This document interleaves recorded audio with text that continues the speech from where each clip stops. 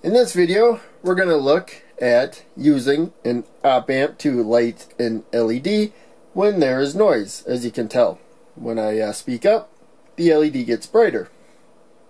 So now here is the circuit. We have the LED here, and we have a diode in series with it. We need to drop a certain amount of voltage for this to work properly. So with the bright LED, which blocks somewhere around 3 volts, I need to block about 0.6 volts more, or else the green LED just kind of stays lit for the most part. It gets brighter, but stays pretty well lit unless I have that extra voltage drop. But in any case, we're using a single supply LM358, so we can put 5 volts across it, just a single supply. So that's ground, our 0 volt reference point, the negative rail for a single supply. And so when the LED is lit, that means current's flowing like that. The output goes down to ground, but it does not go up to the 5 volt supply right there.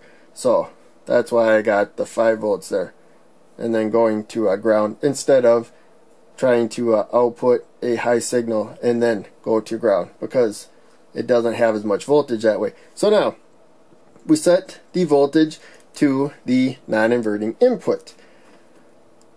When we have this negative feedback, so the output sum of the voltage gets to the inverting input here. It does that feedback to try to hold the voltage here the same as what we set right there. So our signal is going to try to change that, and then the output's going to fight that change. It raises or lowers as need be, and ultimately that gives us a path to ground about half of the time. So in any case, microphone, we also have the voltage divider there. We're going through a capacitor though, so it will level off at some point. But in any case, we got about half of the supply voltage pushing there, but then the microphone sometimes will conduct better, sometimes not as well. So that will shuffle current there, and just a tiny bit though, and kind of alter the voltage there. The output's going to fight that with the negative feedback, trying to hold it, the inverting input, to the same voltage right there, 2.5 volts. So now of course we have to power the integrated circuit. Pin number 8 there goes to the positive rail, pin number 4 to the negative rail, and that white jumper is the inverting input, the negative symbol right there. We'll get to that, but I grabbed the LM358 here out of this kit, so you can see the top right pin, pin number 8, VCC, and then pin number 4, 1, 2, 3, 4 is ground. So you can see right above ground is the non-inverting input, then the inverting input, and then the output. The pins though on the schematic are swapped. You can see that we have the inverting input below the non-inverting input. So we have to pay close attention to that they're swapped. So you always got to pay attention to the symbols there. So now we will first we'll do the output right there. So that is a protective resistor LED. We're not dealing with much voltage. We got 5 volts. The green LED is going to block close to 3 volts. That diode is going to block about 0.6, 0.7 volts. They're in series. So that's the vast majority of the supply voltage. But that's what I need to do to get the LED off completely. So we'll kind of shuffle this there. So again, the output is the top pin right there. So I'm going to grab this LED, and I'm right above, so the output's there, I'm right above the output for both of those pins right there. Now we're going to grab the diode. So we have to make sure that the cathode here, the gray stripe, is directly to the output right there, anode up there, because we're going to come from the positive rail. And then we got the LED here. Again, the anode is above the cathode. So long lead up one row, short lead down one row, connecting to the diode there. Now we will grab a 100 ohm resistor, and we're nowhere even near the power limits of this resistor here, or the current limit of the LED. So there we got the resistor to the positive rail, comes to the anode, cathode to anode, and then cathode to the output of the LM358, as you can see there. So now we'll add the feedback resistor. So this is a high value resistor, 1 million ohms right there, and so that one is it's right here. I can see the yellow stripe to indicate that it's in the millions of ohms right there. So that is going, I still got the 5 volt power supply on. That's going to the inverting input right there, from the output to the inverting input. So hopefully you could see all that. Now we will wire up our non-inverting input. So again, the voltage at the output changes when you got negative feedback to try to make the inverting input the same voltage as the non-inverting input. So it sets the voltage that you're interested in for the most part. So remember, we got the inverting input above the non-inverting input, even though on the schematic it is the opposite. So when we wire up the I'm going to put the negative right there. So now we got the low voltage there, a low output, because it has to go low to try to pull the voltage down, and it may be oscillating too. So we're going to make our voltage divider. They're equal value resistors, 10,000 ohms, and right now we got 2.5 volts at the non-inverting input. So now we got to go up one row. I already have a jumper going to the capacitor right there. So that helps transfer voltage without letting a lot of current flow through.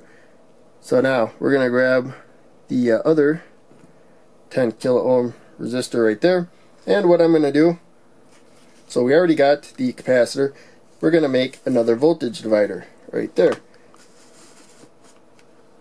where the capacitor comes, and that'll also be the point where the microphone connects. So again, we're just making a voltage divider. I should do this one first, to the positive rail. So it goes to the capacitor, positive rail, and then we grab this one. It's going to go around that one. So I just can't let the two wires touch up there, or that'll be a short circuit for the power supply. So if I want to be extra safe, I could go there, or I could even go to that side of the jumper there. So now we got the condenser microphone, and there you can see little wires there coming to the body. So you put that to ground, the 0 volt reference point, and then so that's the positive side.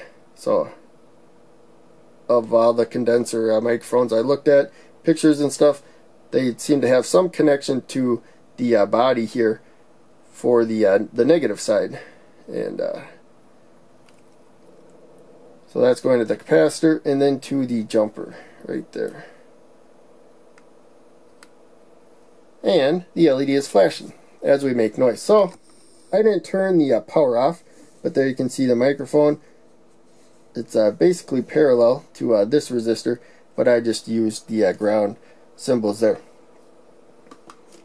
So again, I got power supply is already on, and it has 5 volts right there. So that's really it. Now, I had the oscilloscope earlier, and so I'll bring that back and show how I wire that up. So we got that there. It's off now. I clip the alligator clips that come out of the oscilloscope cable here. I just clip jumpers to them. So we got the black one. We can connect it anywhere to ground, and so I'm just going to plug that to a rail. Actually, we should go up. It doesn't like being bent that way. There we go. We'll go up. So we can connect that anywhere to the negative rail. Doesn't matter. There we go. The signal that we're going to measure that's the red jumper right here with the alligator clip. So I'm going to plug that in there, just into a row, and now I go to where the output is, right there, top pin. And all I have to do is turn this on. I already have the settings set. So it just takes a little bit to start up, but not too bad right there. And now we can see the voltage of the output right there, bouncing around. So pretty straightforward. We can change, don't need to change the voltage there. If we wanted to, we just press that button once, and then it changes the voltage. We can change the speed right there. So now it's 1 second per square, and then each square is half of a second, so it's going twice as fast. And we can keep going like that and look at it longer, but it's not very fast at those settings, at updating the screen. But there you can see it going across. Now it is clipping, but for this video I just wanted to light an LED like that, and green LED works pretty good. As I said before, I had to have the extra diode right here, or else it's just basically on all the time. When I tried red LEDs, I actually needed 2 red LEDs because they don't block as much voltage as these bright green ones. So I used 2 red LEDs instead of an LED and a diode, but they weren't very bright, so you may have to be picky about what LEDs you use if you want to build this circuit. So there it is, and I'm going to post some other videos. Make sure you check those out. Click like, subscribe, the bell, and whatnot. I will see you in the next video.